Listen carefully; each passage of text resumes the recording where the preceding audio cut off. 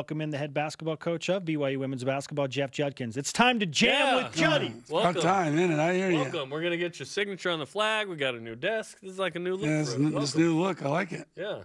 Chic. It's been too long, my friend. How have things been? How are the horses? Horses are doing great. They're surviving. This cold weather is not easy on them, but, you know, if you take good care of them and you watch it, you're fine. It's been a fun summer, you know, going to Europe as a team and doing things. And so far this year, we've played very well in moments, and the moments we haven't played very well. And hopefully we can change that and can be more consistent with things we're trying to do. What's harder to manage, your horses or this team? Team. The horses, when I pull up with my truck, no matter where they are, they run immediately to me. I can't say that my team does that every time. You're saying in the parking lot that doesn't happen. Okay. So when I walk in the building, I think they know, my team knows I'm there, but they don't come running to me. They don't come running, yeah. Coach, you're here. It's great. Hey, guys. Yeah. 5-1 start for your team, but you've dropped 2 of the last 3. At 6-3, how would you assess the overall status of your program right now? Well, you know, you always look as a coach at your schedule and say, okay, this is where you look at and say we should be here. Personally, we thought we would be 6-3 if we didn't play well in these 3 big games, but we didn't think we would lose to Southern Utah. And beating TCU was a big plus. The Utah game last week, we really played quite well. It's just Utah's playing very well. Huff was a hard match, and scoring 24 points, and we had our opportunities, and we just didn't take care of them. And hopefully we'll learn from that.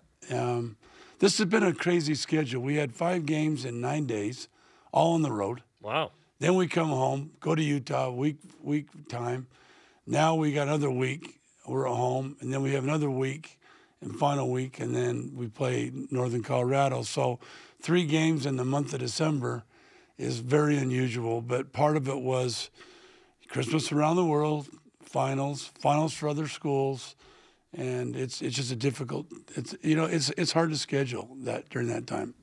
You haven't played a game in the Marriott Center in 27 days tomorrow. Do you remember where to go? No. The locker room totally, and everything?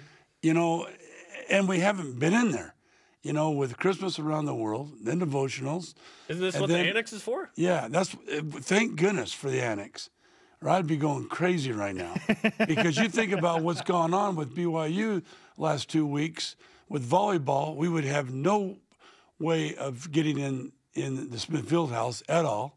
So that would have been over. And then, of course, we can't let students miss their PE classes and the RB. So that, I don't know what we would have done. Plus, there's the old guys playing at noon. Yeah, I mean, that. That's right. How we kick them out? I mean, it's gotta get a sweat in. But thank goodness for the many people that were involved in getting us the annex. It has been an absolute blessing, and it's made things so much easier for us. Where has it made the biggest difference in the improvement of your overall program? Recruiting has helped a lot. You know, you bring kids in for their visit unofficially, and they see what you have in the facilities. Second is there's no excuse for my players to say, Coach, haven't had time to shoot. Hey, that gym's open 24/7, except for Sunday, 24/7. You can go in there, you can shoot. And then I think the last part has just been for us as coaches is we don't have to deal with all the frustration of noise and this and that. We can close that thing off and be able to have good quality practices that we need to have. Do you still have our autographed picture in your office? I still have it in there. Surprised. And people ask me all the time when they come in, who are these guys? What? I go, don't you watch TV? These guys are famous. What? Shocked. Colorado State, they're 4-4. You played them last year. What is 4 Eastern on BYU TV, by the way? What are some of the keys to beating Colorado State tomorrow? Well, they have a very unusual team, and what I mean by that is they don't really have a center. They just go 5 out, and their center brings the ball up, and they just move the ball around and cut and try to take you one-on-one. So we have to really, our matchups are so important. For me as a coach to see what matchup's going to work the best defensively. Secondly, they have a player who is very difficult to guard. I don't know her name, but I just know her number, 35, and she was a big player for them last year. Malia shut her down, so we got to have hopefully Paisley or Brenna or even Jasmine can maybe, shut her down. And then we've got to attack the zone. They're going to zone us the whole game. We haven't had that for a while, so it's that, Utah Valley did, and we did a good job of attacking that. We have to do the same thing. Jeff Judkins with us on BYU Lori Sports. Devos? Yeah. Does that ring a bell? Yeah. She's from Belgium. She's an international I didn't even player look on that top up. of I know. You got it. You guys got it. I don't have a computer I like right that. in front of me or anything. The leading scorer on your team is a freshman, and you always want new players to come in and make an impact. But Shaylee Gonzales at 16.2 points per game. She's shooting just a hair under 50% from the field. Where were your expectations for her compared to where she is this year? Well, my expectations are right where she is. I thought when we recruited her and I watched her for 2 years, she committed to us 2 years ago. People don't realize she could have gone anywhere. She had every Pac-12 school recruiter. They won a state championship, took second, should have won it, lost in the last second. But I thought she'd come in and do this. And her Utah game was probably not her best. It wasn't a bad game, but it wasn't her best game. And I think that's normal for a freshman coming into a big game like that on the road, playing 6 straight road games.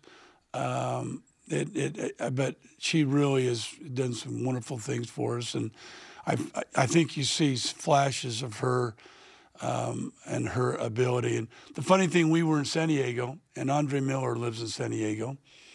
And he came to our game, and he comes to and watched. He came with us and watched the men's Utah football game, BYU, and we talked. And he said that girl reminds me a lot of him, and I agree with him. The way I see her play and her strengths and what she reminds me a lot of Andre. Wow. So if she can have a career like him, I'll be a happy coach. Yeah, that would be unbelievable. amazing. But I think Paisley has been a big surprise. She has come in and scored and done a great job. Brenna has played like Brenna last year. She needs to do a little bit more for us scoring for us and do some things. Shaylee's played very well in some games. Utah games, she got early foul trouble. I think that hurt her. Sarah is now starting to come back, looking more like Sarah. Hopefully, she'll get her rhythm back. Maria's playing with the experience of her starting and this and that. Maria has been a very solid player coming off the bench.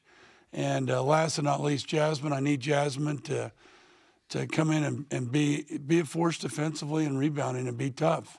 If she does that, then I think we've got a good eight rotation. BYU Colorado State tomorrow, live on BYU TV. I'll be there, Juddy. And it's about time. I haven't seen you guys. I know. I haven't seen, and I heard Chris is not going to be there, but it's all right. We'll have you. It's good. I'll be there. Lauren McLean's going to hang out with me. She promises that she'll do her best to keep things under control. I'm sure she will. She'll do a great job. 4 Eastern, 2 Mountain. You mind signing our flag? BYU and Colorado State. Yes, right? please Sign the flag. Sailor This is Kook the new flag. flag. Do you mind signing it? Okay, I'll You sign can it. sign it right now if you want. I do it right now? Yeah. Yeah, if you want. You own this place, man. You played for the Celtics. It's true. He can do what he wants. Also, a huge portion of the karma to Jeff Judkins Yes, and women's BYU women's hoops. basketball Yes. as they take on Colorado State tomorrow. Awesome.